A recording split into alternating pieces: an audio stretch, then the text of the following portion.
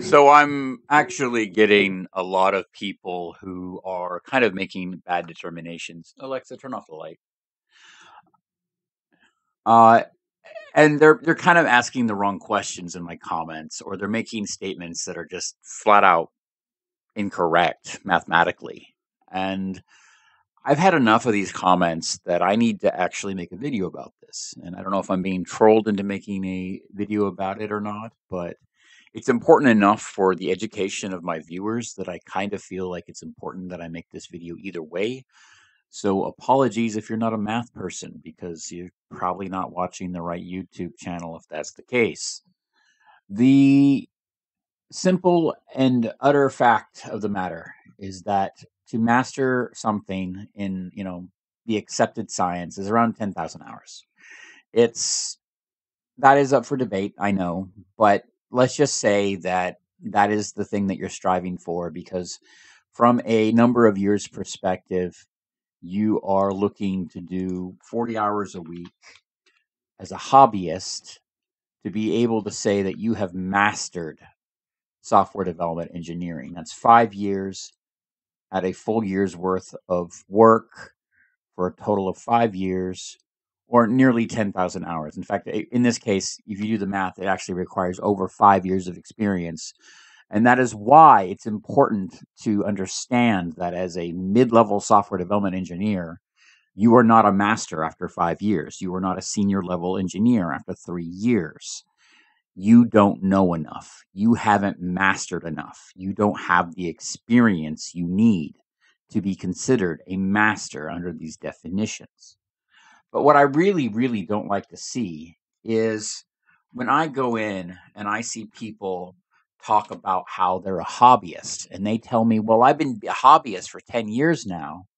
And, I'm the equivalent of a senior, right? No, you're not. And so if you're a pro hobbyist individual and you've only been doing this for 1 year, you're a junior level person. Okay. This is a junior level professional. You still have a lot more mastery than somebody who's been a hobbyist for 10 years. And so if you look at the actual metrics and you're a hobbyist who does programming, 2 hours a week on the weekends, and you iterate and you think about it over the week, and then you get down and you sit in front of your IDE for 2 hours every week, and you dedicate that 8 hours of time to your hobby every month, for a total of nearly 100 hours a year for 10 years, for nearly 1,000 hours, you are still going to be falling short, and you are still only going to have a small percentage of the mastery of a junior level software development engineer who has been doing it full time for an entire year. That's just how it is. And this is why when juniors are getting ramped up for their first job, there is such a big gap. Okay. It has nothing to do with how hard they worked in school, or maybe it does. Maybe they just didn't try in school, or whatever. But the fact is, a hobbyist and a professional are not the same. Now, if I were to go in here and I were to input yeah, it's like that. Okay. And it's true, because I've mastered DevOps, I've mastered QA and SDET, I've mastered software development patterns, I've done a lot of cybersecurity, I've done a lot of other things. And so as a result of that, I can reasonably say that I have stuff in my head that is equivalent to this based purely on the numbers. But if you are an individual who is looking at a hobbyist mentality versus a professional that has 25 years of experience, there is a huge gap. And you cannot call yourself an experienced professional if you only have less than a junior level experience. It's simply not possible. And yes, I know this will trigger some people, and I'm sorry, but your hourly project every week has nothing to do with your ability to say that you're a senior, because you're not.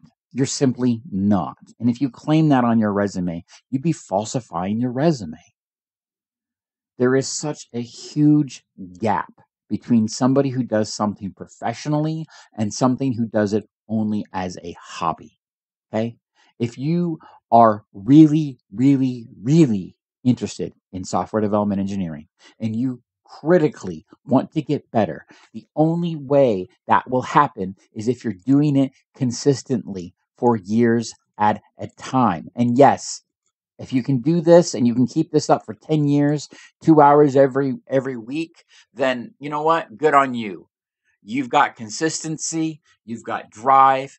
I appreciate that. And that is something that a lot of people don't have. But don't trick yourself, don't lie to yourself and say that you know as much as a professional or that you have the senior title, because according to the numbers, you don't even have 10% of the mastery. And it's that simple. And so I get these comments on my YouTube videos, and they're like, yeah, I've been a hobbyist for 10 years now. I'm sure I'm a senior. No, you're not. You're not even a junior, okay? Because looking at this, a junior is about, well, let's just say they're twice as good as you are, okay? A junior level engineer who's professionally trained and has worked at FANG is about twice as good as somebody who has worked in tech for 10 years on their own as a hobbyist, when they've only done 8 hours a month into it because they put 2 hours a week, probably on the weekends or something. Okay? So you can't sit there and make the false claim that you are a senior. And if you go around telling people that you're a senior, you're lying. It's that simple.